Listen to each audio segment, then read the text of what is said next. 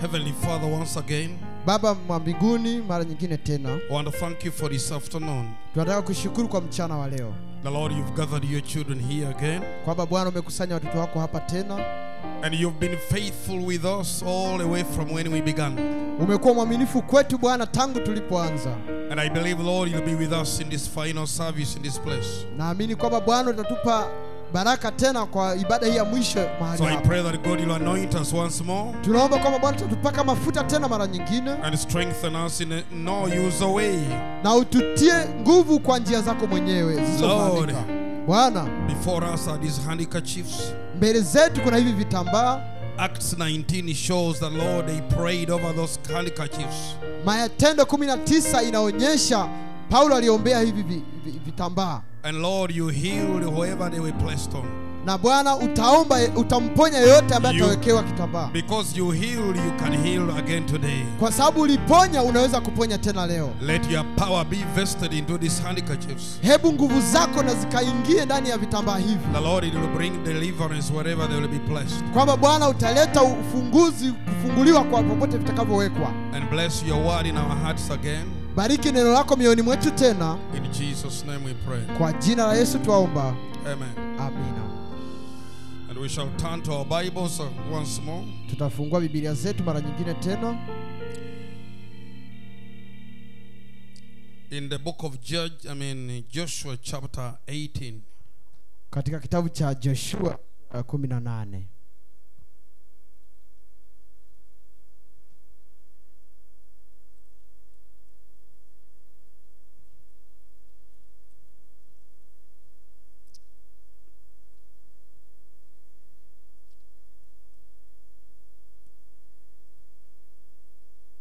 In verse 2, mstari wa pili, and there remained among the children of Israel 7 tribes which had not yet received their inheritance. Zilisalia katika wana wa Israeli kabila 7 ambazo hazijapewa bado urithi wao, hazijagawanywa urithi wao bado. And Joshua said unto the children of Israel, how long are ye slack to go to possess the land which the Lord God of your fathers has given you? Yoshua akawauliza wana wa Israeli akasema, je, hata lini mtakuwa walegevu katika kuingia kwenu na kumiliki hiyo nchi ambayo yeye Bwana Mungu wa baba zenu amewapa? Now I want you to notice that. Sasa nataka utambue kwamba that it's not by chance that 7 tribes had not yet got their inheritance. Kwamba haikuwa kwa bahati mbaya kabila 7 zilikuwa bado hazijachukua urithi wao. These 7 tribes were standing for the 7 church ages. Hizi kabila 7 ziliwakilisha nyakati 7 za kanisa.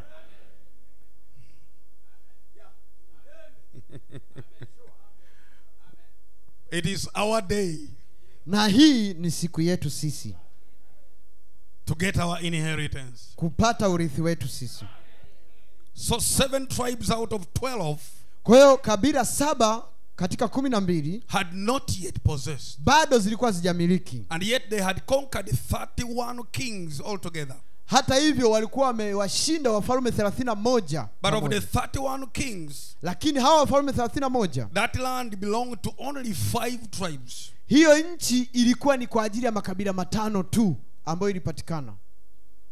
So all the rest of the land that was designated for Israel was not yet conquered. Kwa hiyo nchi nyingine iliyobakia ambayo ilikuwa imekusudiwa kwa ajili ya wana wa Israeli ilikuwa bado haijachukuliwa. 7 tribes. Kabila 7. A type of 7 church ages. Mfano wa nyakati 7 za kanisa. In the New Testament. Kwenye agano jipya. Under the Joshua ministry. Chini ya huduma ya Yoshua. We are to possess our land. Tunamiliki nchi yetu.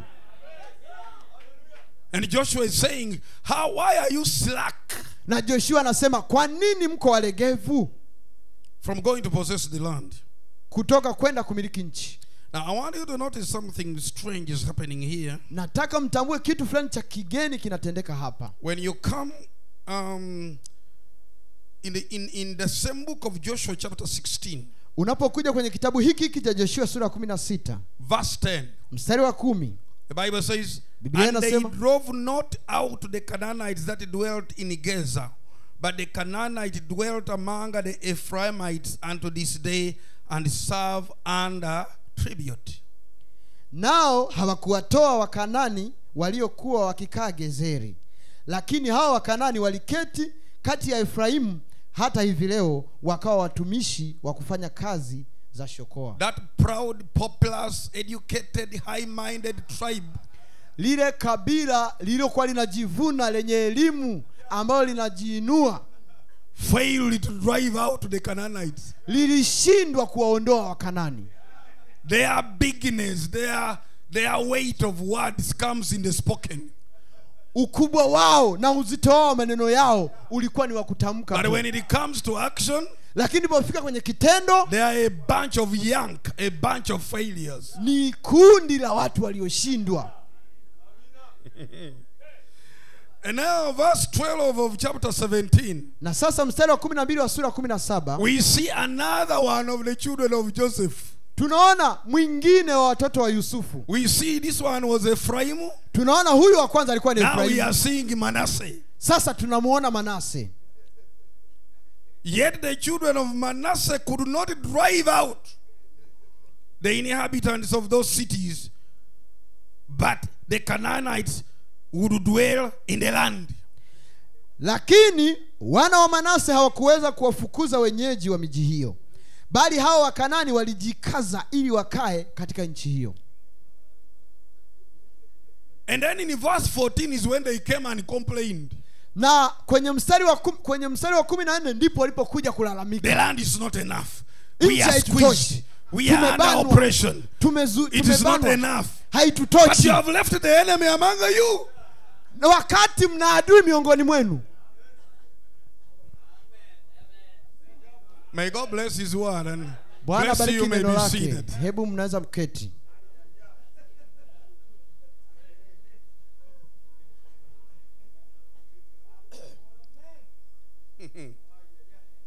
Glory be to God. Utukufu we kwa Mungu. And you know they came up with some kind of concoction of ideologies. Unajua walikuwa na kama kundi fulani la mawazo au idea fulani.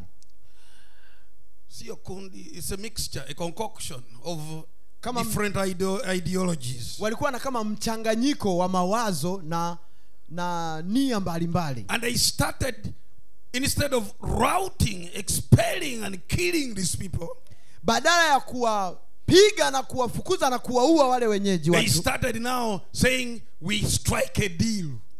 Sasa wakaanza kuambia wale wenyeji tupatane. You are going to work under us. Nyie sasa mtafanya kazi chini yetu hapa hapa. You know, when you have a disease of supremacy, you are in trouble. Unajua ukiwa na ugonjwa wa ukubwa una shida. You will even compromise with devils. Utapatana na mashetani. Because you want a big number to rule over. Kwa sababu wewe unataka watu wengi ili utawale. Yes sir. You will allow devils in the church. Utaruhusu mapepo kanisani. Because you want a big number. Kwa sababu unataka watu. So that you show the other people that you look at the people that I have. Ili uonyeshe wengine tazama watu ambao ninao mimi. When you have a bunch of rotten eggs. Wakati una kundi la mayai yaliyooza. Well, that is not a good way to begin this afternoon. Hiyo sio njia nzuri ya kuanza mchana wa leo. Glory to God. Utukufu uwe kwa Mungu. They were accommodating the Canaanites and all these other people. They were accommodating walikuwa wanawakaribisha Wakanani na hawa watu wengine, incorporating them into the possession that was allotted for them, na kuwajumuisha kwenye urithi uliokuwa umepangiwa kwa ajili yao pekee yao. And yet were not ashamed to go and complain to Joshua. Hata hivyo hawakuona aibu haya kwenda kulalamika kwa Joshua that the land is not enough for kwamba nchi haitutoshi. That's why Joshua was saying, ndio sababu Yoshua alikuwa akisema, well and good, vema, powerful, strong, numerous as you are, go and fight. The land is there.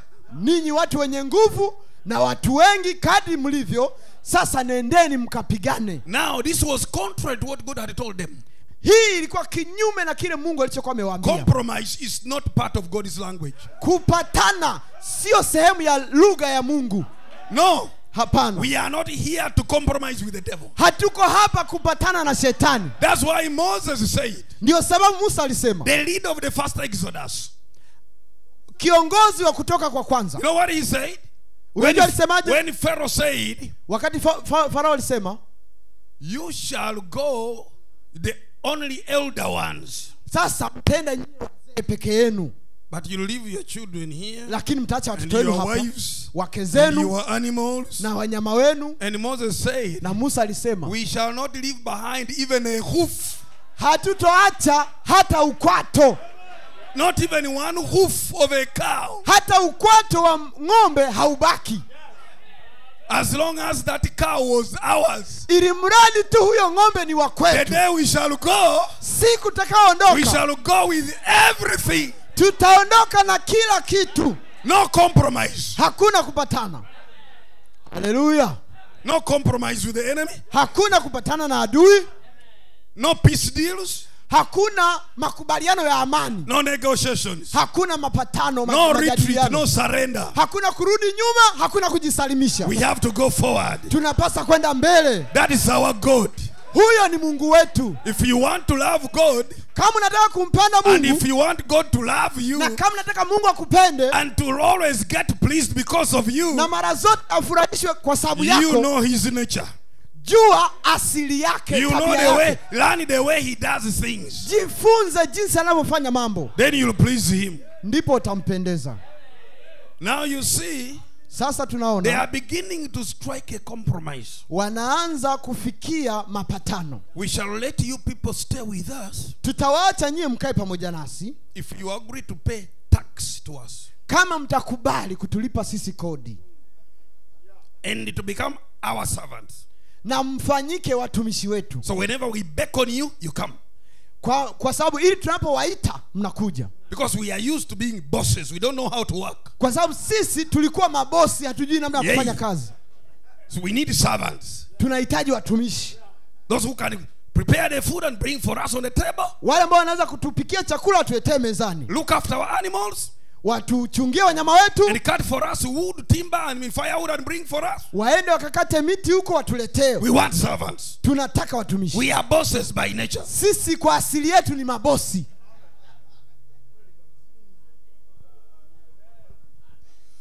So when you are born with that nature of being bossy, big. Kwa hiyo wakati umezaliwa na hiyo asili ya kuwa bosi au mkubwa, mtu wa juu. When you are proud, unapokuwa na kiburi, do you know that even fasting looks like stupid to you when you are proud? Unajua hata kufunga na kuomba inaonekana kitu cha kijinga ukiwa na kiburi. How can I leave my food? Ninawezaje kuacha chakula changu? One full day. Niache siku nzima. And I have got the money. Wakati hela iko mfukoni. I have got the meat in the fridge. Nina nyama kwenye fridge. There is bread, there is milk, there is this. Kuna mkate, kuna maziwa, kuna hiki. And I'm not eating. Na mimi eti nisile. It's very hard for people. Ni ngumu sana kwa watu. They think you must be poor, you must be lacking the money to fast. Wanawaza inakubidi uwe maskini au ukose pesa ili ufunge. Hey, the rich ones don't want to come for night prayers, no. Wale matajiri hawaji kwenye maombi. They are big. Wao ni wakubwa. They have the money. Wana pesa. They have the good jobs. Wana kazi nzuri. They can go and work overtime to get more money. Wanaweza kwenda kufanya kazi muda wa ziada wapate hela zaidi kazini. But not come to church. Lakini sio kuja kanisani. Big. Watu wakubwa. So because they are big, kwa sababu ni wakubwa, they can compromise on the word. Wanaweza kupatana kwenye ulimwengu. To maintain their status. Ili wadumishe hadhi yao. You are big. Wewe ni mkubwa. And you are a woman in office. Na wewe ni mwanamke ofisini. You want to present yourself as a corporate figure. Unataka kujionesha mwenyewe kama mwanamke wa mtawala fulani kwenye. The way you walk should be corporate lady like. Jinsi unavyotembea unatakiwa uwe ni mwanamke mtawala wa kisasa. Fashionable. Na ukiwa stylish. Ukiwa wa style na mtindo. At least conforming to the standards of the day. Angalau uendane na kiwango cha siku ya leo. not too old-fashioned. Usiwe wa kale sana. So I have to bring my skirt a little bit like to the knee. Kwa inabidi nipandishe sketi yangu angalau ifike hata gotini. To match my status, my position. Ili hadhi yangu na cheo changu viendane na hii nguo. I can't dress like some old flimsy, old-looking woman somewhere. Siwezi kuvaa nguo ndefu kama mwanamke wa zamani wa kale huko, mzee. Come on. I am a modern woman. Angalia mimi ni mwanamke wa kisasa. With brains that are running like a computer. Akili zinazotembea zinafanya kazi kama computer. I don't care what I preach. Sijali wanahubiri nini. But I should also present myself as ladylike, acceptable to society. Lakini inabidi nijioneshe kama mwanamke ambaye anakubalika kwenye jamii. So that I can present the taste that the people want. Ili niweze kuonesha ladha ambao watu wanataka kuona huko nje. Okay? Ndio. And you younger men, you know what you are doing? Na nyie mnajua mnafanyaje? You want to conform yourself a little bit in between the word and the world. Na nyie mnataka kujiweka katikati ya ulimwengu na neno. And then you cut your hair in a way that is stylish. Unakata nywele zako kwa namna ambayo ni ya mtindo fulani. And then here completely off, here completely off. Unaondoa nywele huku, unaondoa nywele huku. And make some funny moves. Unaziacha hapa unafanya kama matuta fulani hivi. What is that? Hiyo ni nini? Because the world is doing it. Kwa sababu ulimwengu unafanya hayo. And you don't want to be completely away from the world. Na wewe hutaki kuwa nje ya ulimwengu kabisa. So you strike a deal between the world and the word. Unatengeneza mapatano kati ya ulimwengu na neno. So that I'm not the world, but I'm also not the word. Kwa hiyo mimi sio ulimwengu, halafu mimi sio neno. I have to be somewhere. Na kuwa tu mahali fulani. And create a missing link between the two extremes. Na mimi sasa niwe ni kiunganisho kinachokosekana kati ya hizi mbili. But God, kwamba Mungu cast the connection. Mungu aliyekata mawasiliano, and he put enmity, na akaweka uadui between the woman's seed kati ya mzao wa mwanamke au mbegu ya and the serpent's seed. Na mbegu ya nyoka au mzao wa nyoka. There should be enmity. Kunapaswa kuwe na uadui in between. Katikati. I will put enmity. Lakini wewe nitaweka uadui. Enmity. Uadui between the woman's seed, kati ya mbegu au mzao wa mwanamke, which is Jesus Christ the word, ni Yesu Kristo neno, and the serpent's seed, na mbegu au mzao wa nyoka. But now the devil wants you to become hybrid. Sasa shetani anataka uwe chotara between the two seeds, kati ya hizi mbegu mbili, the seed of the word and the seed of the world. Mbegu ya neno na mbegu ya ulimwengu. And you know the difference between the word and the world? Na unajua tofauti kati ya ulimwengu na neno? Only one letter. Ni herufi moja tu katika Kiingereza, ambayo ni elo kwenye Kiingereza, which is lust, ambayo ni tamaa. Yeah. Ndio. Lust. Tamaa. Bring lust into the word, it becomes the world. Ukileta tamaa kwenye neno inakuwa ulimwengu. Ndio.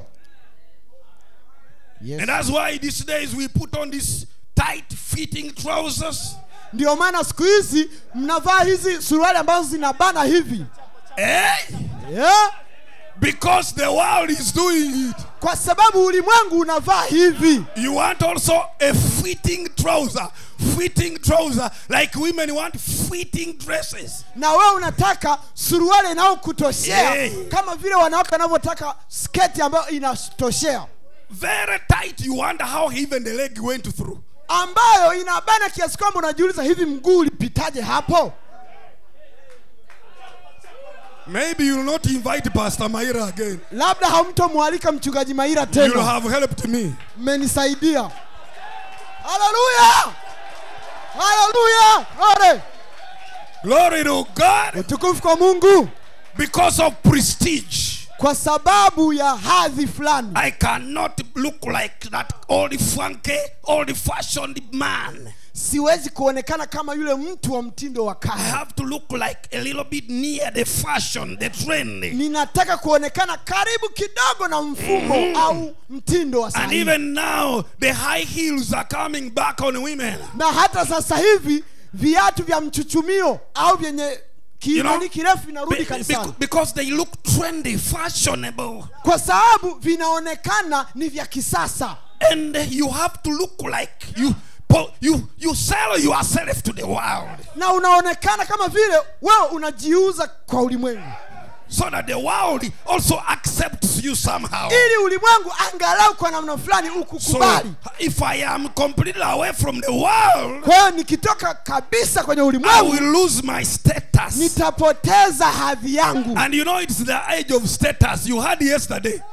Status. Na unajua hadhi ni nini? Ulisikia jana. Status. Hadhi.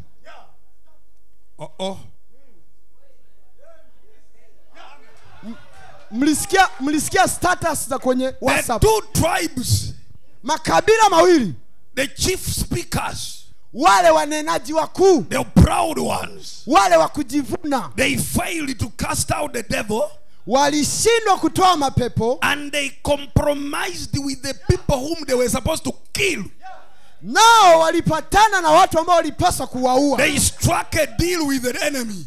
Wao wakaingia makubaliano na adui, completely contradicting what God told them. Kitu ambacho kilikuwa kinapingana moja kwa moja na kile Mungu alichowaambia. Let's go back to the Bible. Hebu turudi kwenye Biblia. Brother Abraham, where are you bringing these things from? Ndugu Mairah, kwa nini unaleta haya mambo? You go to here in the book of Numbers. Hebu twende kwenye kitabu cha Hesabu. Numbers chapter 33. Hesabu sura ya 33. Hallelujah. Numbers chapter 33. Hesabu sura 33. Let's begin from verse 51. Hebu tuanzie mstari wa 51. Speak unto the children of Israel and say unto them, when you are passed over Jordan into the land of Canaan. Nena na wana wa Israeli waambie, mtakapovuka mto Yordani na kuingia nchi ya Kanani.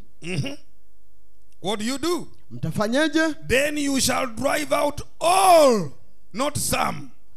Ndipo mtakapowafukuza. You shall drive out all the inhabitants of the land from before you. Ndipo mtakapowafukuza wenyeji wote, sio baadhi. Wenyeji wote wa nchi hiyo mbele yenu. And destroy all their pictures. Na mtaharibu picha zao zote. Pictures. Picha zao. You go to Instagram these days and you see the pictures believers are looking at. Nenda Instagram na utaona picha ambazo waaminio wanaangalia. Pictures that you were supposed to destroy. Picha ambazo ungepaswa kuziharibu. Pictures of naked women, naked men. Picha za wanaume au wanawake walio uchi. Videos of perversion. Video ambazo zina mapotovu. Every picture which is contrary to the word was supposed to be destroyed. Kila picha iliyokuwa kinyume na neno ilipaswa iharibiwe. Even your photos. Hata picha zako mwenyewe. The ones you put on when you had trousers. Zile ulizovaa ulipokuwa na suruali. Because you were wearing an abomination.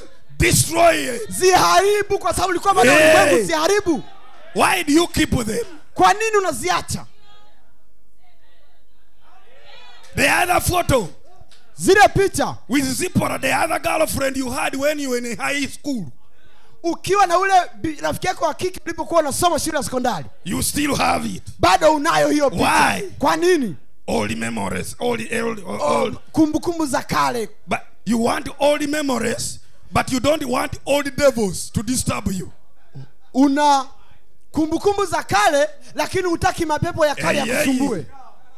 You have photos in your albums. Una picha kwenye albamu yako. Photos that remind you of your sinful nature. Picha zinazokukumbusha asili yako ya dhambi. With earrings dangling from your ears. Ukiwa na hereni zinazoning'inia masikioni mwako. Yeah. When you have them all tight minis on your legs. Ukiwa na zile nguo fupi za kubana miguuni mwako. And you were touching your thigh and admiring that. Na ulikuwa unagusa paja lako hivi unajiangalia, unashangaa, unafurahia. When Mr. Frank was looking at you in the photo. Wakati Bwana Frank alikuwa anakutazama kwenye picha. And you have kept that one. Na umeihifadhi hiyo.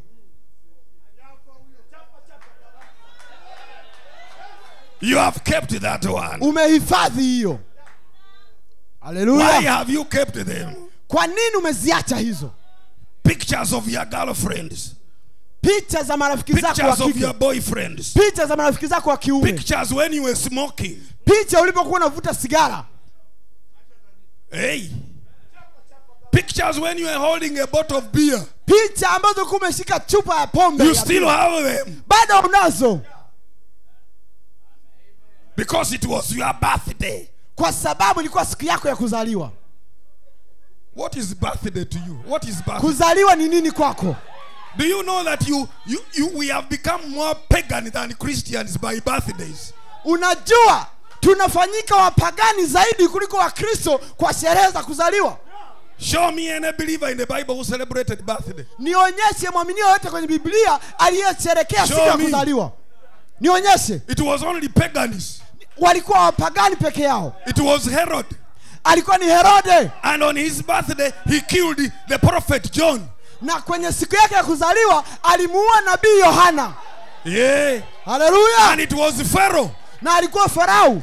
And on his birthday, na kwenye siku yake ya kuzaliwa, he killed one of the bakers. Aliwaua mmoja wa wapishi wake. Those are only two people who celebrated birthday. Hao ni watu wawili pekee waliosherehekea siku ya kuzaliwa. And on that birthday they killed somebody. Na kwenye siku zao za kuzaliwa waliua mtu fulani. But Hallelujah. You worship the day you were born. Kwamba unaabudu siku uliyozaliwa. Not the day Jesus came into you. Sio siku Yesu alipokuja ndani yako. Who are you? Wewe ni nani? Hallelujah. Glory. You were born, so what? Ulizaliwa ili iweje? If it was not the grace of God. Kama si neema ya Mungu. How many people are born and they die cursing that they were born? Ni watu wangapi waliozaliwa na wanakufa wakilaani kwamba walizaliwa? If it was not the grace of God. Kama sio neema ya Mungu. And you know what we say? Na unajua tunasemaje? This is my day. Hii ni siku yangu. This is my day. Hii ni siku yangu. And they put cakes and this and Pentecostal so-called gospel music. Na muziki wa kisasa wa Kipentekoste unaoitwa wa Injili.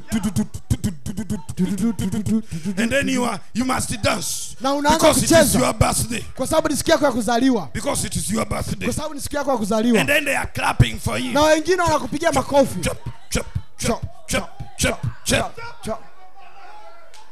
Hallelujah. Glory. Thank you, Jesus. Hey. Hallelujah. And you spend a lot of money on that day. Na wewe unatumia pesa nyingi sana hiyo siku. Foolish, useless photos. Na unapiga au unaonyesha picha nyingi za kipumbavu zisizo na maana. Pastor Mairah, what doctrine is this? This is not a doctrine. Mchungaji Mairah, hii ni fundisho gani? Hili sio fundisho. I'm only saying, show me a scripture. Nakwambia nionyeshe andiko that says you should celebrate your birthday. Ambalo linakwambia sherekea siku yako ya kuzaliwa. Where is it? Liko wapi? Hallelujah. Which apostle? Ni mtume gani? Christmas is not even done by Christians in the Bible. No. Christmas hata haikuwepo kwenye Biblia. Jesus never celebrated. Yes, the disciples never celebrated. Hata watumishi wake hawakusherehekea. It's not even the birthday of our Lord Jesus Christ. Hata sio siku ya kuzaliwa Yesu Kristo. Jesus was conceived in June. Yesu mimba yake ilipatikana mwezi wa 6. Was he born in December? Je, alizaliwa mwezi wa 2? Was he 6 months old? Je, alikuwa na miezi 6? The Bible says all her days were fulfilled. Biblia inasema wakati siku zake zimetimia. That was a birthday for Baal, the sun god. Hiyo ilikuwa ni siku ya kuzaliwa ya Baali, Mungu jua. Ndio. We don't want those things, but those are the facts. Hatutaki hayo mambo, lakini hiyo and then you are celebrating Christmas, celebrating birthday, and you are very big and very proud, and you are worshiping na unaabudu a Roman Catholic God. Mungu wa Kirumi wa Rumi ya Katoliki. You argue with me now. Sasa hebu bishana na mimi. Why is it called Christmas? Kwa nini inaitwa Christmas? And when they come to Christ they put X. Think na of a man. Wanapofika kwa Kristo wanaweka X. Inakuwa X whom we even don't want. Ni kwamba hatumtaki Kristo. Ni misa ya kumkataa Kristo. Cancelled. Then we want a mass. Sasa ni misa ambayo sisi tunamkataa Kristo. And you are celebrating a mass. Na wewe unaenda kusherehekea misa ya kumkataa Kristo. A mass. Misa. And you say I'm not a Catholic. I came out of Catholicism. Na unasema mimi sio Mkatoliki, nitoka Katoliki. It is very easy to come out of Catholicism, but Catholicism to come out of is another thing. Rahisi kutoka Katoliki, lakini Katoliki kutoka kwako ni jambo lingine.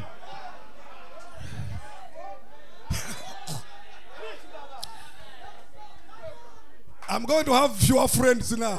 Nitakuwa na marafiki wachache sasa. No problem. Hamna shida. Hallelujah. Glory. Okay. Haya. And the sisters will run away from home because there's no meat. Na wadada watakimbia kutoka nyumbani kwa sababu He has not bought me a Christmas present. Hawajaniletea zawadi. Hajaniletea zawadi. Where is that in the word? Iko wapi hiyo kwenye neno? Who bought for Mary a Christmas present? Ni nani alimnunulia Mariam zawadi ya Christmas? Who brought? Nani alileta? Hapana. Some of the things we have taken them like that. I leave that to your pastors. Naacha hilo kwa wachungaji wenu. They know what they have been telling you. Wanajua kile ambacho wamekuwa wakiwaambia. Me, I'm just a visitor. I'm passing by. Mimi ni mgeni tu napita. But I'm saying this. Lakini nawaambia hili. We are trying to mix ourselves with the world. Tunajaribu kujichanganya wenyewe na ulimwengu. There is no separating line. Hatuna mstari wa kutenganisha. And yet there must be a distinct separating line. Na hata hivyo lazima kunapaswa kuwe na mstari wa kutenganisha kabisa. Between the world kati ya ulimwengu and the bride. Na bibi harusi. That's why Branham preached the message. Ndio sababu Branham alihubiri tu. And no, he was not joking. Najua hakuwa anatania. He preached God's word calls for a total separation from enemy. Alisema neno la Mungu linaita utengano mkamilifu kutoka kutokuamini. Let's go back to the Bible. Turudi kwenye Biblia. Hallelujah. Okay. Sawa. Drive out all the inhabitants of the land from before you. That is verse 52. Mstari wa 52. We are in the book of Numbers chapter 33. We are now on verse 52. Ndipo mtakapowafukuza wenyeji wote wa hiyo nchi mbele yenu. They inhabit but they are not the owners. Wao ni wenyeji lakini sio wamiliki. Ni wakaaji lakini sio wamiliki. And destroy all their pictures. Na uharibu picha zao zote. And destroy all their molten images. Na uharibu sanamu zao za kuchongwa. And quite black down their high places. Na kuvunja mahali pao pote palipoinuka. All those places of esteem, the sections of trees where they would go and worship their gods. Pale mahali ambapo wanapaheshimu au vile viringe ambavyo wanaenda kuabudia miungu yao. And then in verse 53 says, and you shall dispossess the inhabitants of the land. Nanyi mtaishika hiyo nchi. And dwell therein. Na kuishi humo. For I have given you the land to possess it. Kwa sababu nimewapa nchi muimiliki. Amen. Amen. Now listen. Sasa sikiza. And you shall divide the land by lot for inheritance among your families. Nanyi mtaigawanya hiyo nchi kwa kura miongoni mwenu, miongoni mwa jamaa zenu. And to the more you shall give the more inheritance.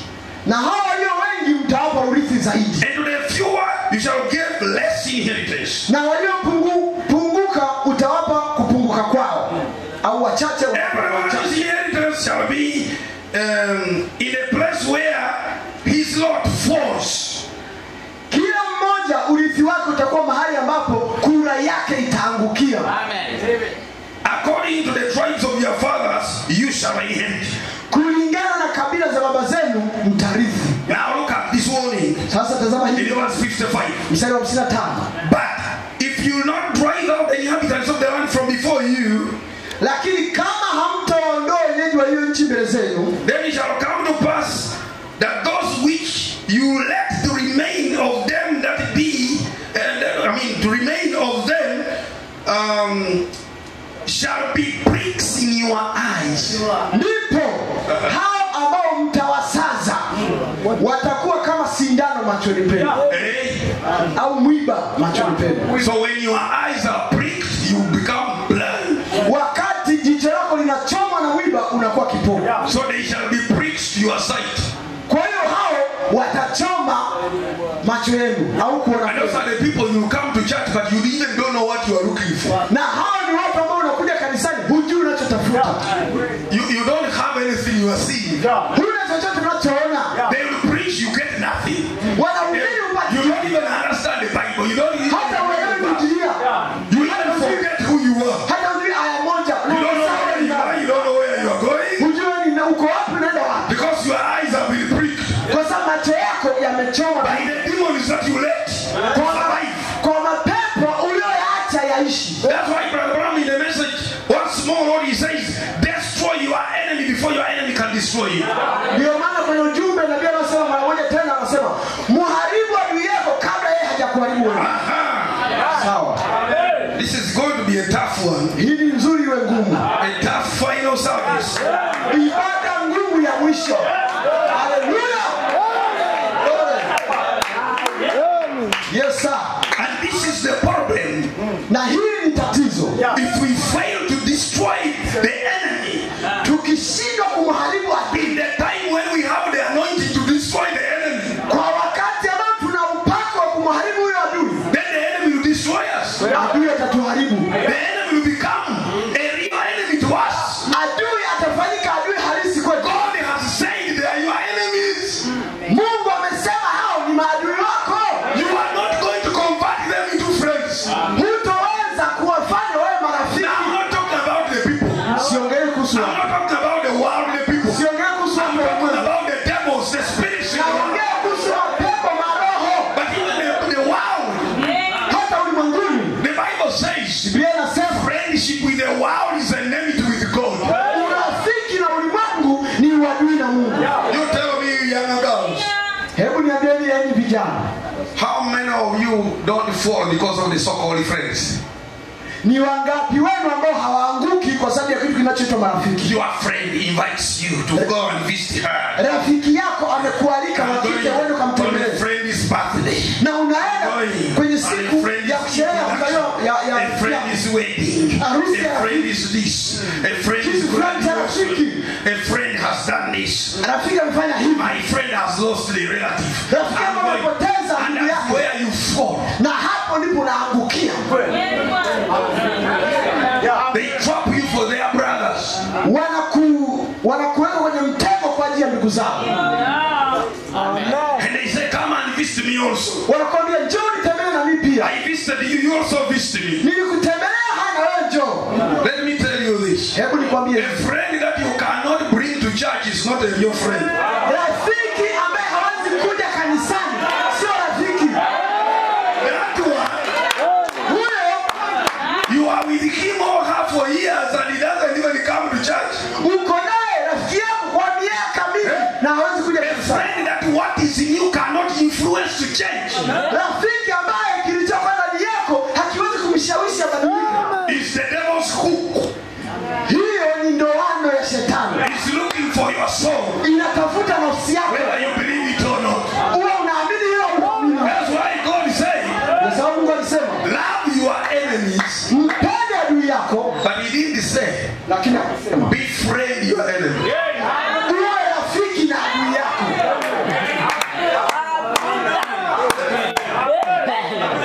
So you can love your enemies. Unaweza ukawapenda maadui You zako, can feed them. unaweza ukawapa chakula, But he didn't say eat from their presence. lakini hakusema ukale kutoka kwenye vyakula vyao. Hapana, Because for them they can poison you.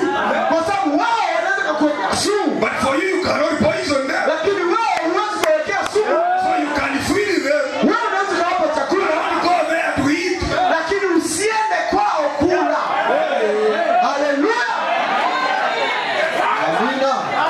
Wewe Give them clothes to dress.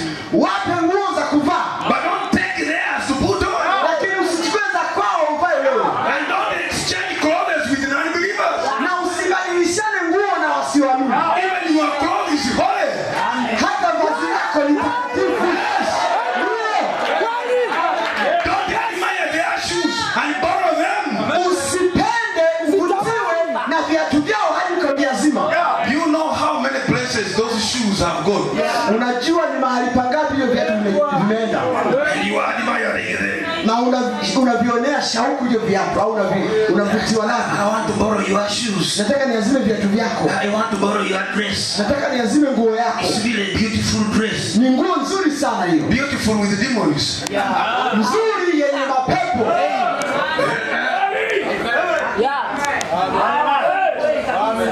Hallelujah. Love your enemies, but don't befriend them. Penda adui zako lakini usiwe marafiki nao. Feed them, but don't eat them. Walishe ila usile kwao. Clothe them, but don't get their clothes. Wape nguo lakini usichukue za kwao. That is the difference. Hiyo ni tofauti. Hallelujah. Glory to God. So what does he say? Kwa hiyo anasemaje? But if you will not drive out the inhabitants of the land from before you, lakini kama hamtawafukuza wenyeji wa hiyo nchi mbele zenu, then it shall come to pass ndipo itatimia that those which you remain, kwamba wale those whom you have let to remain, wale mtakao waacha nyie wabaki of them, miongoni mwao, they shall become pricks in your eyes, watafanyika mwiba machoni penu, and thorns in your sides. Na miba ni miba in your sides, na miba mavuni mwenu, and it shall vex you in the land wherein you dwell. Nao watawasumbua katika nchi mnayokaa. Look at that. Tazama hiyo. The land is yours, but those demons are now vexing you. Nchi ni ya kwako, lakini hao mapepo sasa yanakusumbua. You are in the land of believers. Uko kwenye nchi ya waaminio. But you are pressed, vexed. Lakini umezongwa, umefinywa. Finywa kabisa na mapepo. You are pressed with the demons.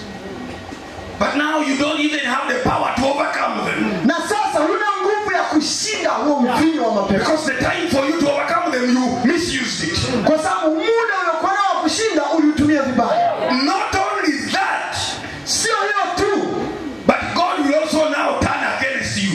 Mungu naye sasa atakuwa kinyume chako. Look at this from the final verse. Angalia mstari wa mwisho. He says, moreover, it shall come to pass that I shall do to you as I thought. Kama nilivyoazimia kuwatenda wao, ndivyo nitakavyowatenda ninyi. God help us. If you want to see the confirmation of that, kama nataka thibitisho ya hilo, let's go here somewhere in the book of I think this a verse that I wanted us to see here. I think it's Joshua chapter 23. Joshua sura 23. Quickly, I'm just trying to lay foundation and then we finish up. Haraka nataka kuweka msingi tumalize.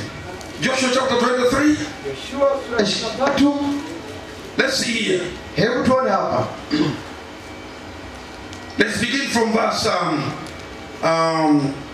13. Tuanzie mstari wa 13. He says, anasema, you know for a certainty that the Lord your God will no more drive out any of those nations from before you. Jueni hakika ya kuwa Bwana Mungu wenu hata wafukuza tena mataifa haya mbele ya macho yenu. God was now placing a disclaimer. Mungu sasa alikuwa anaweka angalizo. And you are saying, oh God fight for me. And God said, I gave you your enemies in your hearts. Nilikupa waadui zako mkononi mwako. I gave you the anointing to deal with them. Nilikupa upako wa kuwashughulikia. I gave you the faith to rout them. Nilikupa imani ya kuyafukuza. I was there for you. Nilikuwa pale kwa ajili yako. I was ready to defend you. Nilikuwa tayari kukulinda. And you started befriending them. Yes. Na badala yake ukaanza kuwafanya marafiki. You incorporated them. Ukawajumuisha. You became comrades. Mkafanyika marafiki. Now I leave you. Sasa nakuacha. Fight your battles. Pigana vita vyako mwenyewe. He says, no for certainty that the Lord your God will no more drive any of these nations from before you, but there shall be snares and traps unto you. That is Joshua 23:13. Hiyo ni Joshua 23:13. Jueni hakika ya kuwa Bwana Mungu Mungu wenu hatawafukuza tena mataifa haya mbele ya macho yenu, bali watakuwa mtego kwenu na tanzi na mjeledi scourges in your sides and thorns in your eyes, until you perish from off this good land which the Lord your God has given you.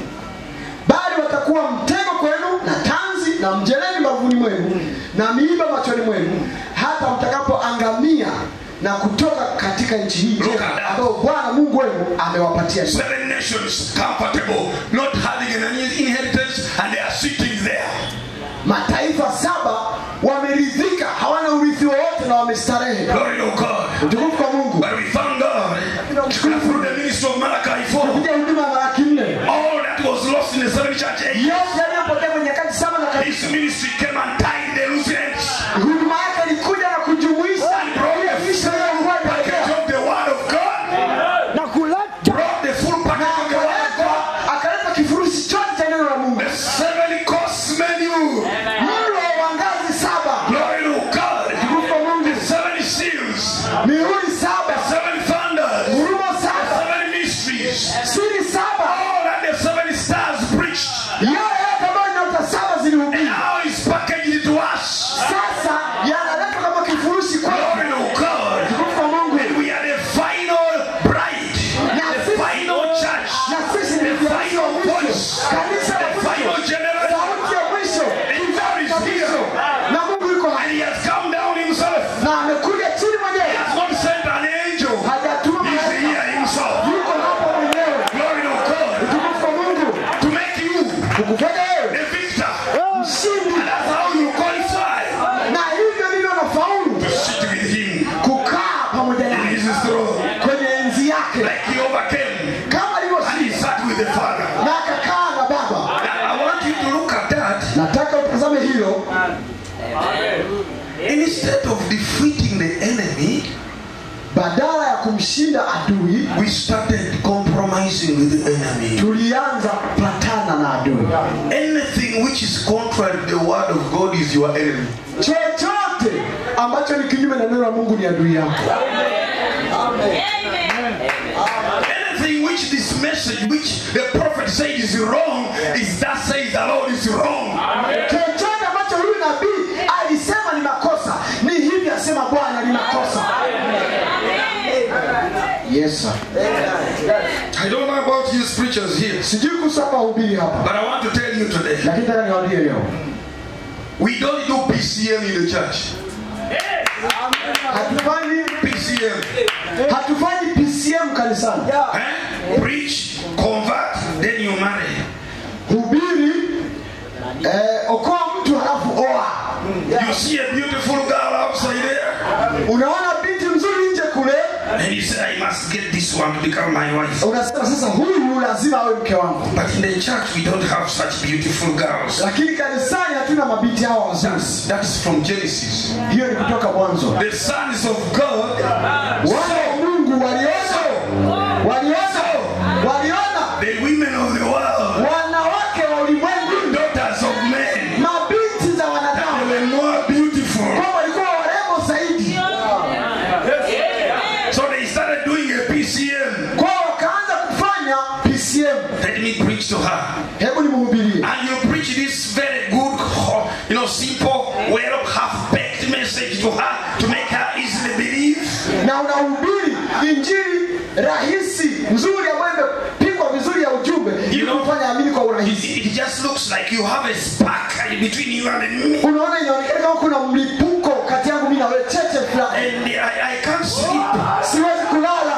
But lakini unajua I am a child of God. Mimi ni mtoto wa Mungu. Let me hope you also love God.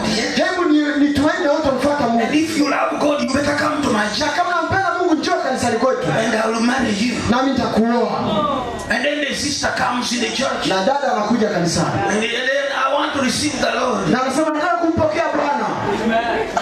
The Lord is not the Lord. Bwana sio Bwana. The Lord is the man there. Bwana ni yule mtu pale. And then Na ndipo she'll come to the altar. anakuja madhabahuni. The poor pastor is praying a very sincere prayer. Mchungaji maskini anaomba maombi ya unyoofu. He doesn't know that he's just sealing a deal for a half-baked bride.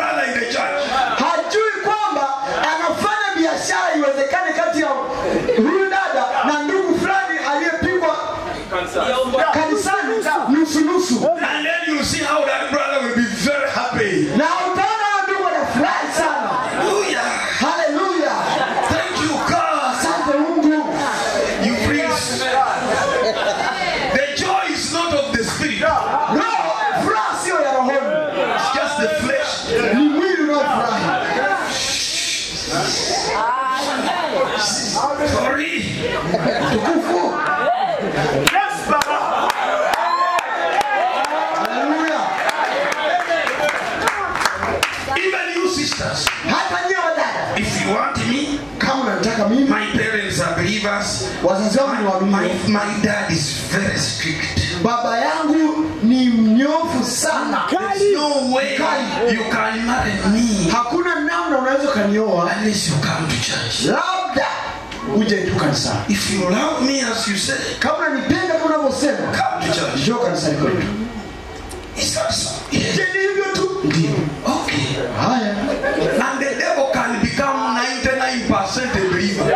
Na shetani anaweza kufanyika 99% mwaminio. Just to take you to hell, no problem. Ili akupeleke kuzimu, hana tatizo na hilo. The devil is not jealous. Shetani hanaga wivu. That's why he's not even jealous when you come here and praise the Lord and you are leading another altar. Ndio maana hata haoni wivu unapokuja hapo na msifu Mungu, halafu unaishi na uzinzi. He doesn't stop you. Wala hata kuzuia. You can clap, you can dance, Unaweza kupiga makofi na you kucheza. can show that you are very Unaweza spiritual. kuonyesha kama wewe ni wa kiroho. And then even that, the devil is also religious, by the way. Shetani hata sio wa kidini sana. He used to sing in heaven, he knows. Yeye wa kidini alikuwa anaimba kule mbinguni. And he can really sing very Na unaweza kaimba, good singing and dance. ukaimba na ukacheza. But he knows you are his. Lakini anajua wewe ni wa kwake. So a man comes to church Kwa hiyo mtu anakuja kanisani, and you see after he has got saved that day, unaona baada ya kuwa ameokolewa ile siku, immediately get out. haraka tu anaondoka. Her eyes are scaling like an eagle looking for the other brother, the other brother, or the other girl. Sasa macho yake huyu dada yanakuwa kama tai, anaanza kumtafuta yule ndugu, And anamwangalia. then the brother comes, oh, Na yule ndugu anakuja, oh, you made it. umefaulu. Umefaulu.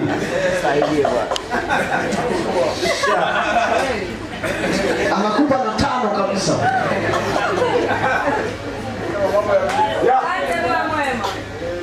The prophet said, Nabii alisema, do you know that that is not a believer?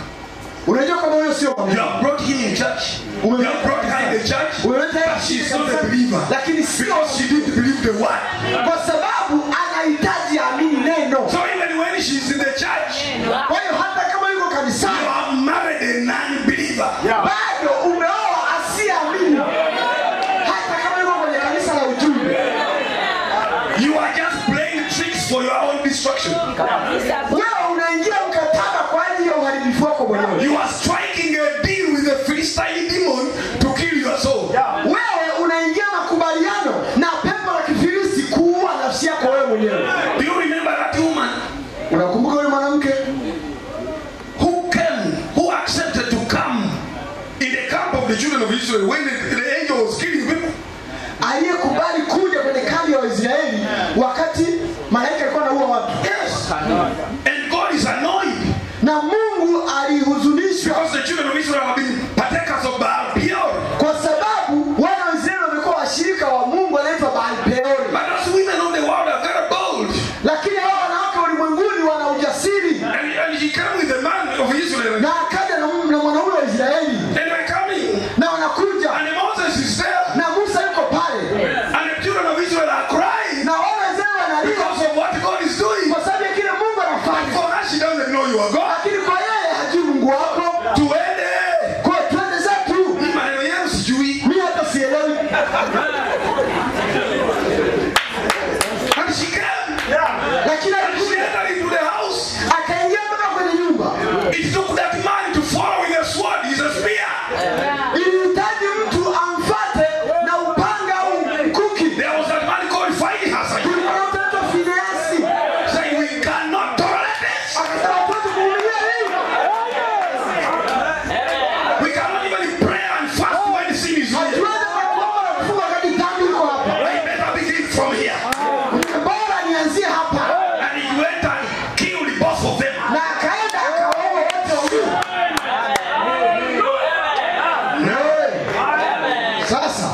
What am I saying? Mimi nasema nini? The prophet said, Nabii alisema, no believer should marry a non-believer. hakuna mwaminio anapaswa kuokolewa na si amini. No believer. Hakuna mwaminio should marry a non-believer. anapaswa kuokolewa na si amini. They should always marry believers. Inapaswa tu waoe waaminio au kuolewa na mwaminio. And you think you can hide and think now you brought him or her to the church. Na unafikiri kwamba unaweza ukaficha ukasema kwa sababu nimemleta kanisani, kwa hiyo that is for your only death. hiyo ni kwa ajili ya kifo chako. Time you come, muda utafika that you want to have victory, you are not getting the victory. Utataka kupata ushindi, utapata ushindi. You'll be pressed by something you are supposed to press. Utafinywa na kitu ambacho ulipaswa wewe ukifinywa. You'll be overcome by something you are supposed to be an overcomer. Utashindwa na kitu ambacho ulipaswa ukishinda. Now, sasa, amen. We have to come to agree now. Tunapaswa kukubaliana sasa. Amen. All Philistines in your home, Wafilisi wote kwenye nyumba yako, all the demons you have permitted to live in your house, mapepo wote ambao umewaruhusu waje nyumbani kwako, all the wrong music of the world, muziki yote michafu ya ulimwengu, all the worldly clothes, mavazi yote ya ulimwengu, all the worldly talk, mazungumzo, maneno yote ya ulimwengu, all the useless jokes, mautani yasiyofaa yote, demons of gossip, mapepo ya usengenyaji, backbiting one another. mkisengenyana mmoja kwa mwingine. Instead of talking about Jesus, you are talking about brother so and so, sister so and so. When a brother is in the problem, instead of agonizing and praying for a person, you are laughing. Wakati ndugu ana shida, badala ya kuugua na kuomba yule ndugu, unakaa na kuanza kucheka. Philistine demon is laughing at a brother in your house. Mapepo ya Kifilisti yakimcheka ndugu nyumbani kwako. You are laughing at a brother who is poor and you are a believer. Unamcheka ndugu maskini wakati wewe ni mwaminifu. How can you even call a brother poor maskini huyu? Mungu anaumbuumbu huyu. Unaweza hata kumuita ndugu maskini. Where did that language come from? Hiyo lugha inatoka. That's not a believer speaking. Hiyo sio mwaminifu. That is a Philistine speaking. Hiyo ni Mfilisti anayeongea. Philistines can use your language. Wafilisti wanaweza kutumia lugha yako. They can use your mind. Wanaweza kutumia akili yako. They can use your body. Wanaweza kutumia mwili wako. They can come through your TV in your house. Wanaweza kuja kupiga televisheni yako nyumbani kwako. The kind of music you put on. Wanaweza kuja kupiga muziki unaoweka. What music do you sing? Unaimba muziki gani? Hey. Ndio. Wewe. Hallelujah. You have allowed them in the house. Umewaruhusu nyumbani kwako. A house which is supposed to be a house belonging to God. Nyumba inayopaswa kuwa nyumba ya Mungu. Where the pillar of fire can dwell. Mahali ambapo nguzo ya moto inaweza kaishi. Now Jesus is outside. Sasa Yesu yuko nje. Because you have kept the Philistine demons inside. Sababu umefunga mapepo ya Kifilisti ndani. And the dove flies away. Na huo anaruka.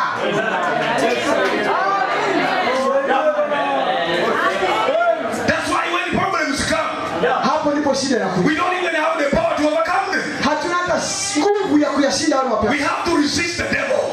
Tunapasa tumshinde au tumpinge And shetani. when we resist the devil will fly away from us. Na tunapompinga shetani anakimbia kutoka kwetu. Glory be to God. Tukufu kwa Mungu.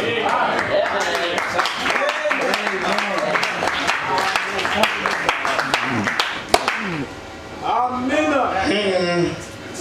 Now listen to this quote. I have to just finish quickly today. People are going for.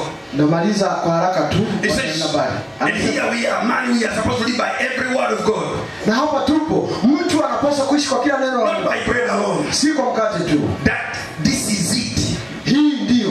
And that is given to us as heritage. Na hiyo imepewa kwetu kama urithi. It is our heritage. Ni urithi wetu. The word of God. Neno la Mungu. Daily. Kila siku. Give us this day our daily bread. Tupatie siku hii mkate wetu wa kila siku. How many times do you eat the bread every day? Ni mara ngapi nakula mkate kila siku? Do you read the word? Je, Do unasoma you listen neno? to the tapes? Unasikiliza Do you kisa? study the message? Je, unasoma ujumbe? How many times do you pray? Mara ngapi unaomba? How many times do you sit with your wife and sing together? Mara ngapi unakaa na mke wako muimbe pamoja?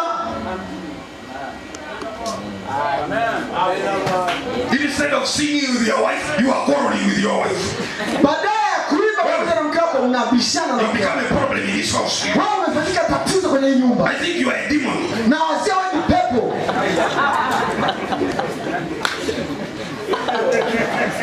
Turning against the brother, a believer, Unageuka dhidi ya ndugu yako Waaminio. because you have demons in you, Philistines are in you, Kwa sababu kuna mapepo ndani yako, Wafilisti ndani yako. and the Philistines in you are attacking a believer. Na mapepo ndani yako yanamshambulia Waaminio. I think these are some of the foolish virgins here. Nadhani huyu ni miongoni mwa mabikira wapumbavu. I married Jezebel in this house. Nilisoma kitu fulani jana. This one is Jezebel here. Huyu ni Yezebeli. Look at her. Wewe mwangalia. And the poor sister is moving. She's trying to move in the house, prepare pieces. Anapita nyumbani jaribu kuandaa vitu. Mwangalie. Mwangalie, look at her. That's what you are thinking. Look at her. Move that she's walking. Hebu angalia anapotembea.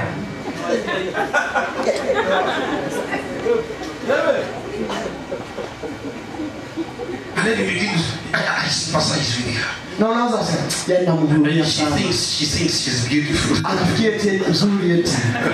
Namhurumia sana yako. Now she's there and she's trying to prepare a good meal for me. Sasa yuko hapo tena anajaribu kuniandalia chakula. I'm going to surprise her today. Ngoja nitamshangaza leo. I'm not going to eat her food. Sitakula chakula chake. Let me wait until she has put it on the table. Ngoja nisubiri akishika mezani tu. And then I'm going to say, I'm not going to eat. Hapo naambia say. And then when she says, what is the problem, sweetheart? Anasema mpenzi, Wachana mimi. don't touch me. Don't ask me. Usiniulize. You are part of the problem, Samson. Wewe ni sehemu ya matatizo nilionayo wewe. Part of the problem. Mimi ni sehemu ya matatizo. Yes. Ndio. Ever since you came in my life, Tangu umekuja kwenye maisha yangu, you are problems here. wewe ni matatizo tu. Now you are turning a child of God into the devil. Sasa unambadilisha mtoto wa Mungu anakuwa pepo. And the devil is smiling. Say, mwambie. Na shetani anatabasamu kuna yeye anasema yeye mwambie. I have anointed you to attack another one. Mimi nimekupaka mafuta umshambulie. Do you know you can even come from church? Unajua unaweza hata kutoka kanisani. And all the demons that other people were repenting and casting entering you. Wewe unatoka kanisani, mapepo mengine ambao watu walikuwa wanatubu yanatoka yanaingia ndani yako Because kanisani. the pastor was saying, let us lift up our hands. Kwa sababu mchungaji alikuwa anasema tuinue mikono yetu. For you, you are like this. Kila wewe uko hivi.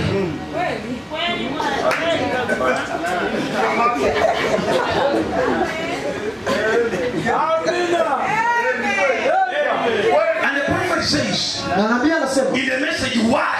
kwenye ujumbe kwa nini? I don't have time to go into this quotes. Sitaka kuendea kwenye hizi nukuu. The reason people are not changed, people are not saved, people are not filled, it's not because God is not here, it's not because the Holy Ghost is not here, but it's because they are stubborn. Anasema sababu kwa nini watu hawabadilishwi, hawajazwi, hawazaliwi, sio kwa sababu Mungu hayuko hapa, wala sio kwa sababu Mungu hayuko tayari, ni kwa sababu ni wasumbufu. You say, whoever is sick, lift up your hand. Unasema anayeumwa hata inyeshe mkono. He lifts.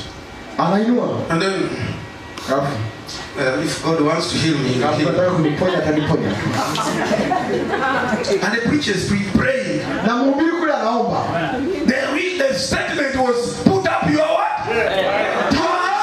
Tamshi ilikuwa inua mkono. That is what the Spirit said. Hicho ndicho Roho alisema. And for you are not seeing the Spirit, you are not seeing God, you are seeing your poor only pastor.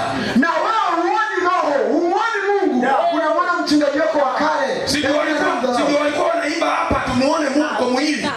Sio hapa tu they were saying let us see God in flesh. That's the problem. Hiyo ndio tatizo. That pastor is always against him. Huyo mchungaji mara zote yuko kinyume naye. Every time he comes on the pulpit, Kila anapokuja nyumbani, he's on me. ananihubiri mimi. Wacha nikueleze leo. Let me tell you today. Nimepewa certificate ya kusungumuza kuhusu wewe.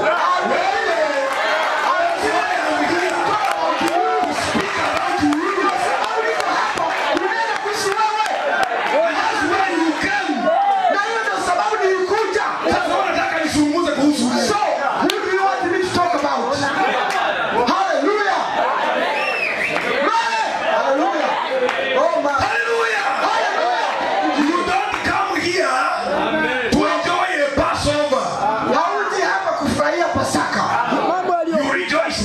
Ndugu, unafurahia brother. Preach, brother. Preach. Because it is hitting his wife. Kwa sababu kumbe ndugu anamgusa mke wake. Preach, brother. Hubiri ndugu. Shetani hapa iko hapa. Just here. Preach it. Hubiri. But when it is hitting him, Lakini kama inampiga yeye, he's always I think my wife will run him and told him. nadhani mke wangu atakuwa alienda kumwambia mchungaji. Alimpigia simu alimweleza hii maneno. He must have called the pastor and told you. It's no longer the Holy Spirit using a man. Sio mtakatifu tena kumtumia yule mtu. Bibi yangu tu. Ni mke wangu. It's my wife. But when it's hitting the wife, Lakini hapo mgusa mke. Amina. preach it. Hallelujah. Hubiri hallelujah. When it's hitting the other brother, hallelujah. Mgusa mtu mwingine. Hallelujah. Amina. Yes. Amina ndio. But when it comes to you, Anapokuja kwako.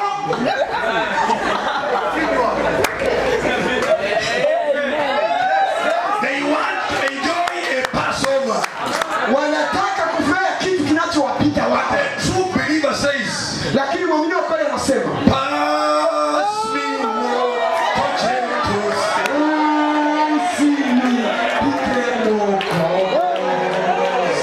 Hallelujah. I don't want to come in church Sitakuja kanisani and hear God speak to others. halafu msikie Mungu ananenea mwingine. I want to hear God speak to me. Nataka msikie Mungu akinenea mimi. Haleluya. Pressing my needs. Mungu akishughulikia I hitaji want zangu. to hear my name. Nataka kusikia jina langu. That is the proof that I am there. Hiyo ndio uthibitisho kwamba niko pale. Haleluya. Okay. Amen. Thank you Jesus. Ndio. They go complaining on the way. Talking Wanaenda about the pastor. wanaenda njiani Talking sasa. about the preacher. Wanalaumu wakizungumza kuhusu mchungaji au mhubiri. When he started saying this, Alipata kusema hivi. he was on me. Yaani nilijua tu nanilenga mimi. And they are going on. And they are believers. That they are believers. Ni waaminio wanatembea And they are coming from a service. wametoka kanisani wanaenda And nyumbani they are talking about the word. na wanazungumza kuhusu neno From the negative. kutokea upande hasi. Who is that one speaking? Huyo anayeongea hayo ni nani? That is not a believer. Huyo sio mwamini. That is a Philistine Huyo ni Mfilisti hiding inside there. anayejificha kule ndani. You've kept him, you've given him a bedroom. Umempa kitanda cha kulala. He only speaks out when he hates the word. Yeye anaongea tu pale anapochukia neno. You remember the question that God asked Job? Unakumbuka swali ambalo Mungu alimuuliza Ayubu? God said, who is this? Mungu alimuuliza huyu ni nani? That is darkening my counsel with words without knowledge. Darkening counsel. Ambaye anatia giza kwenye mawazo yangu bila maarifa. God was meaning, Mungu alikuwa anamaanisha you don't have to tell me that Job was not there. hupaswi kuniambia kwamba Ayubu hakuwa pale. But God said, where were you? Lakini Mungu anasema ulikuwa wapi? This spirit is speaking now. Huyu roho anayenena sasa hivi. Where was it? Ilikuwa wapi huyo When I was laying the foundation of the world. mahali nilipokuwa naweka wakati nilipokuwa naweka misingi ya And ulimwengu. when the sons of God, Na wakati wana wa Mungu including Job, ukimjumlisha na Ayubu were shouting together for joy. walikuwa wanapata sauti pamoja kwa furaha. Inamaanisha ya kwamba pepo fulani ilikuwa imekopesha mdomo ya Ayubu. A certain demon was using the flesh of Job. The devil had hired Job Shetani alikuwa amemwazima Ayubu to speak words contrary to himself. kunena maneno kinyume na Ayubu mwenyewe. Amen. The last time when God asked Job thousands of questions, Mara ya mwisho Mungu alipomuuliza Ayubu maswali he fulani, said, now dress up like a man. akamwambia vaa kama mwanaume. Then I speak to you now. Hafu ni sasa. Nijibu. If you think you know better than me. Kwa sababu nafikiri unajua kuliko mimi. You know what Job said? Unajua Ayubu alisemaje? I've uttered words too wonderful and too beyond me. And I'm ashamed. Nimenena maneno ya ajabu na yanayonivuka mimi, sasa najisikia aibu. Once have I spoken but I cannot answer again. Nimenena mara moja lakini siwezi. Now I realize it was not me speaking. Sasa nagundua haikuwa mimi niliyekuwa nikinena hapo kabla. The words I've spoken, maneno ambayo nimenena, are too contrary to the covenant I had with you. Yanatofautiana au yanakinzana na agano nililokuwa nalo na wewe. I have heard about you but now I see. Nimesikia kuhusu wewe lakini sasa Now I remember who I am. sasa nakumbuka mimi ni nani. And you know what you say? Na unajua nisemaje? Now I hate myself. Sasa najichukia I mwenyewe. hate these demons. Nachukia I hate these spirits. nachukia hizo roho. And I am repenting in the ashes. Natubu kwa majibu. Because I was speaking things that are contrary to your mind. Kwa sababu wananena mambo ambayo ni kinyume na mawazo Like yako. I was questioning God. Kwamba nilikuwa namuuliza Mungu maswali. If I find him, I ask him. He will tell me where I've done wrong. Niambia nimekosea wapi. You can't do that when you are normal in the spirit. Huwezi kufanya hivyo ukiwa sawa katika roho. And these critical demons, Na haya mapepo ya ukosoaji criticizing the message, yanayokosoa ujumbe, questioning the authenticity of the message. yanaleta maswali kuhusu uhalali wa ujumbe. Je, huu ujumbe ni kweli? Is this the message true? You cannot ask that question as a believer. Huwezi kuuliza maswali kama mwaminio. Now that the devil is just using you. Huyo ni shetani anayekutumia wewe. Stop hiring out your mouth to the devil. Hebu acha kuwazima mdomo wako kwa shetani. My mouth, my hand in my mouth. Ndio Ayubu akasema, ninaenda kuweka mkono wangu kinywani mwangu. I don't want now to speak anyhow. Sitaki kunena tu kwa vyovyote. God close my mouth until I know what I'm speaking. Mungu, funga mdomo wangu mpaka nijue kile ninachoongea. Because now I'm in the time of the spoken word. Kwa sababu sasa hivi niko kwenye wakati wa neno lililonenwa. I can speak myself out of the inheritance or speak myself into the inheritance. Ninaweza nikajinena mwenyewe nje ya urithi au ndani ya urithi wangu. That's the problem now. Hiyo ni shida sasa. Remember, Kumbuka, every other sin that you do, a man does can be forgiven. kitu chochote kingine ambacho mtu atafanya kinaweza kusamehewa. Kile kenye kinafanyika can be done, Kile ambacho unaweza ukafanya, but not kusema. lakini si kuzungumza. It is not speaking. He doesn't say every evil word that a man speaks shall be forgiven. No. Hasemi kila neno ovu ambalo mwanadamu ananena litasamehewa. Hapana. No. Hapana.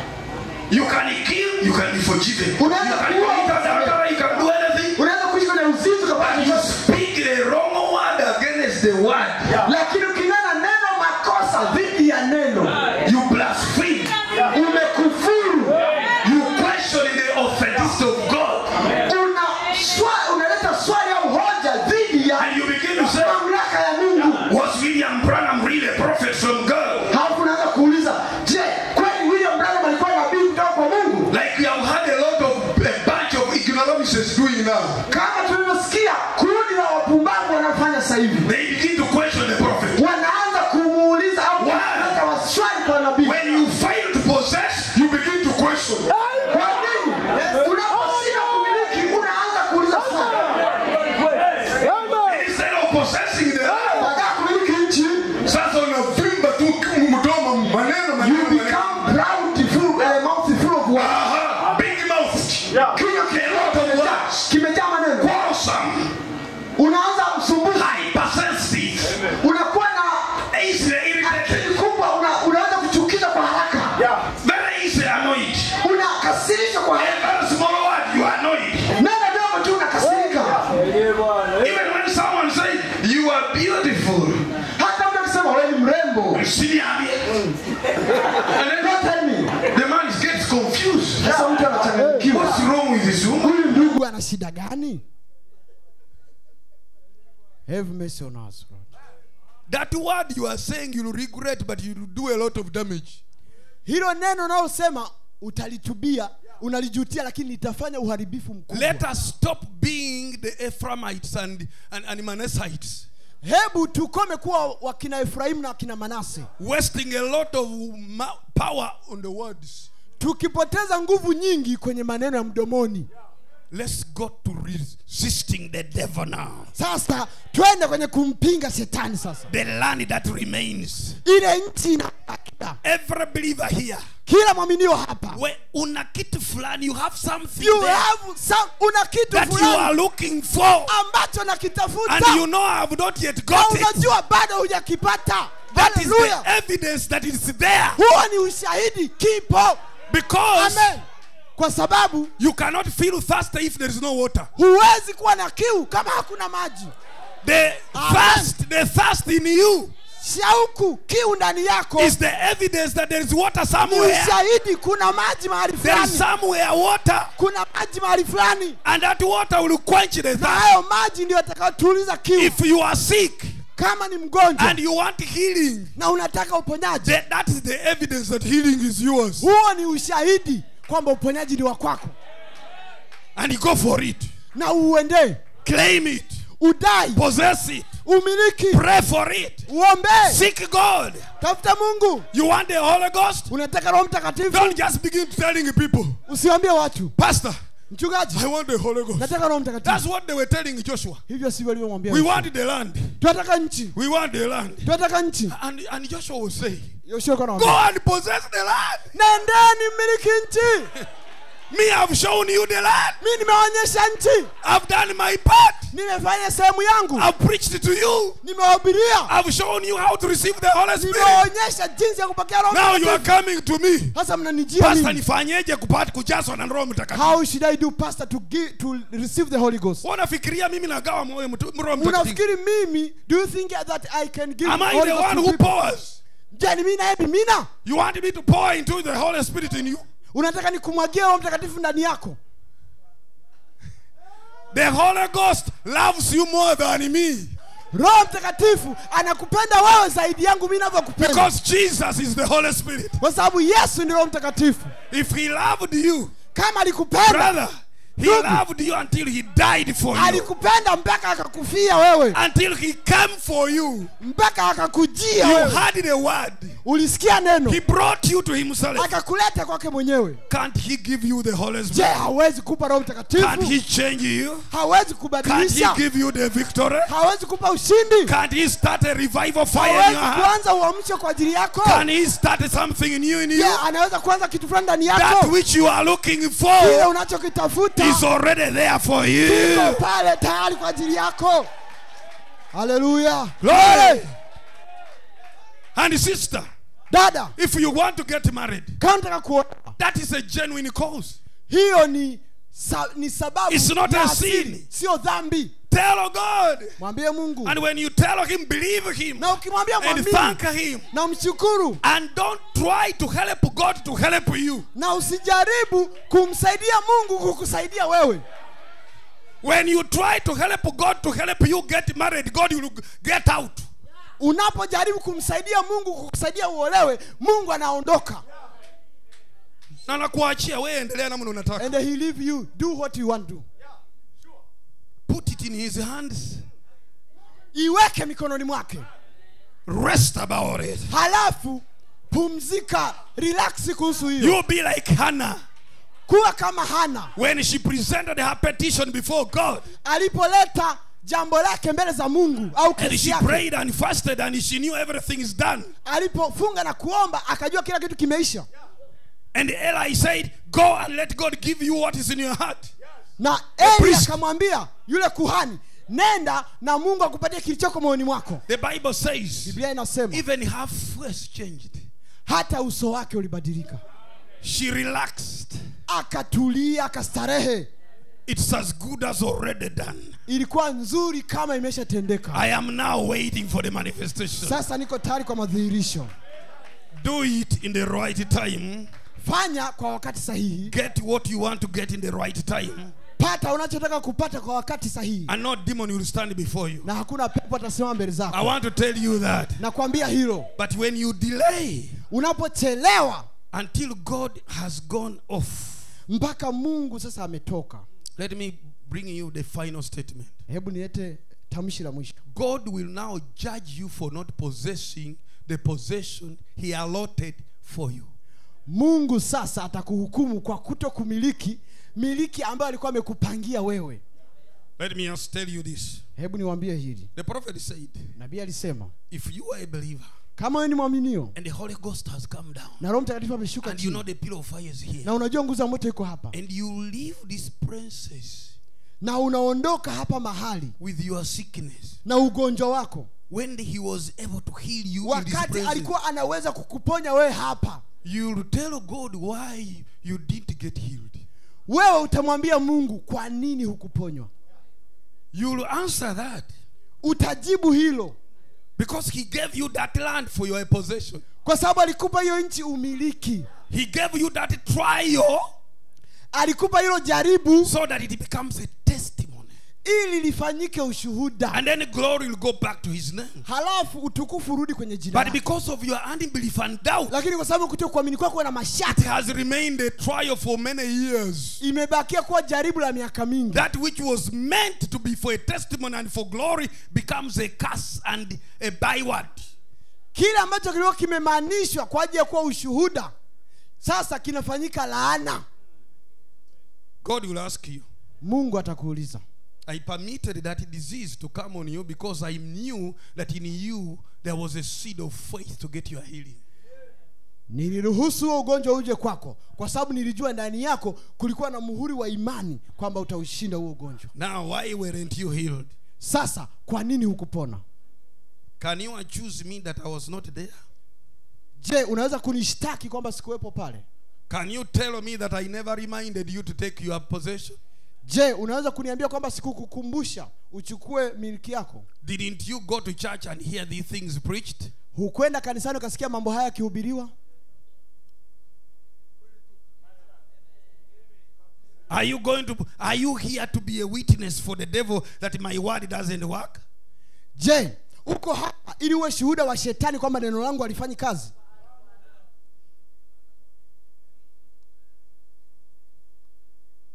Why? Kwa nini? Why are you not possessing the land? Kwa nini humiliki hiyo nchi? Why isn't the church as triumphant and strong and powerful as it's supposed to be? Kwa nini kanisa halina nguvu na halina ushindi kama waliokuwa nao mitume? Why aren't brethren so full of love and respect for one another? Kwa nini wandugu hawana upendo mmoja kwa mwingine ila wanapigana dhidi ya mmoja kwa mwingine? I love the Lord. I love the Lord. Na unasema nampenda Bwana, nampenda Bwana. I love the Lord. Nampenda Bwana. Bwana, Bwana. And then you don't greet one another. Halafu hamsalimiani. Who benefits from that?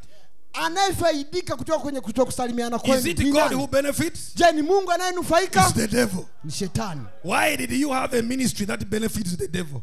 Kwa nini ulikuwa na huduma ambayo ilimpa manufaa shetani? You see what we have achieved by coming us together today? Je, mnaona tulichofanikisha kwa kuja pamoja hapa? How God has blessed us. Jinsi Mungu ametubariki. How God has spoken to us. Jinsi Mungu amenena na sisi. And I want to tell you, nataka niwaambie, somebody is going to go back with a testimony from this place. Ataondoka kurudi na ushuhuda kutoka mahali hapa. Somebody mtu fulani is going to go change. Atabadilishwa. Somebody will say from that day, from that day, something happened. Why? They came together. They closed their churches. They said, let's go, come together and heal. And then God will do something. God loves it. Mungu anapenda hivyo. When he sees his children valuing him above themselves. Anapoona watoto wake wakimthamini yeye kuliko wao wenyewe. I will end there. Taishia hapo. This is a sermon I can preach 7 times. Haya ni mahubiri ambayo naweza nikahubiri mara 7. But I have not even touched half, even a quarter of my notes here. Sijavuka hata zaidi ya nusu ya nukuu nilizonazo hapa. But I want to say this, friends. Lakini nataka niseme hili marafiki. There is a lot that we are yet to possess. Kuna mengi ambao bado hatujayamiliki. Think about perfect love. Fikiria kuhusu upendo mkamilifu. And you remember God told the prophet, nothing shall enter there without perfect love. Na unakumbuka Mungu alimwambia nabii, hakuna kitakachoingia pale bila upendo mkamilifu. And perfect faith. Na imani kamilifu. It takes your faith. Inahitaji, inagharimu imani yako. It's Christ in you. Inagharimu Kristo ndani yako. This is not a time to be a wishy-washy, backbone, blessed believer. Huu sio wakati wa kuwa mwaminio wa kuyumbishwa ambaye ni vuguvugu. You must be a believer with a backbone. Inapaswa mwaminio mwenye uti wa With mgongo. your shoulders high. Na mabega yako yakiwa yameinuliwa. When you are going to fight the enemy, unapoenda kupigana na adui, you don't go looking so miserable and low hauendi down. ukiwa unaonekana mdhaifu. And then supporting yourself with a stick. Umeweka na fimbo kabisa hivi. Kuja tukutane. Njoo sasa, come let us fight. Let us fight now. You even ignore the pain in your back and you stretch forth yourself. Unapuuzia hata maumivu ya mgongo wako, unasimama hivi unaambia wewe ni nani? And you shake yourself. Na unajitikisa. This is not a time to be weak churches, weak Sio wakati believers. wa kuwa kanisa madhaifu. This is a time to exercise your faith. Huu ni wakati wa kutumia imani yako kuifanyia mazoezi. Yes. Ndio. Faith is a fact, but faith is also an action. Imani ni ukweli, lakini imani pia ni kitendo. How many want to claim their land? Claim their possession. Kudai nchi zao. Stand on your feet today. Simameni miguuni mwenu leo. And say, Lord, nasema Bwana, I claim thy promises. Ninadai ahadi zangu. I claim all Ninadai ahadi zote. perfect love. Upendo mkamilifu. Tell him what you are claiming now. Ambacho nadai sasa. In the name of Jesus Kwa Christ. jina la Yesu Kristo. Lord, we are here. Standing before you, looking at the reality of your word before us and the things that you have spoken to your children, dealing with our weaknesses, dealing with our compromise, dealing with our failures, dealing with our, Lord, inconsistencies, doubts, failures.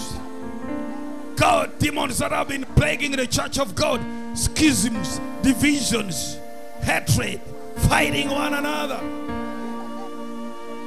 We are here, Lord, in the name of Jesus. And I pray that God, you'll come down. That, Lord, you'll look down on us. That from the corridors of heaven, you'll come down in the power of your resurrection. You'll come down in the power of your resurrection. Hallelujah. God, that you'll release the fire. Release that anointing, Lord God, upon your children. Let the fire fall. Sweep over us. Sweep over us. Sweep over us, Lord God. Let the glory of God come this day, Lord God. And let it be that God, you'll fill those empty hearts. You'll change and transform those empty hearts. Lord, in the name of Jesus, come down, Lord God, and fall. Let it be that God, the powers of darkness and the forces of wickedness will be defeated, Lord God. And the glory of God will move, and the church of God will be on fire. Lord, that you will bring us to what we are supposed to be. That you will quicken us. That you will mold us. That you will show us your glory. Your love, divine power. Quickening your own. Molding your own. And raising your Lord God a standard against the enemy.